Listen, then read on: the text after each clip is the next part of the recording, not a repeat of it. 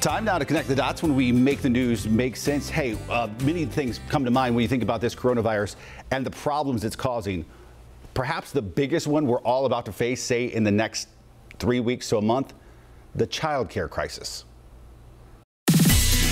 This pandemic, along with school closures, is creating a child care crisis. Let's connect the dots.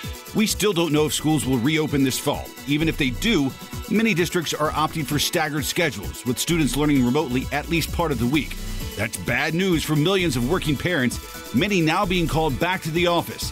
That means there aren't a lot of options for childcare. Grandparents who used to step in to help can't because they're part of the population most vulnerable to the virus. But the pandemic could also have unintended consequences for daycare centers. One study estimates that the pandemic could put half of them out of business. That would cut millions of slots for young kids, and fewer slots would increase demand, driving up the already sky-high price of childcare. And that is connecting the dots.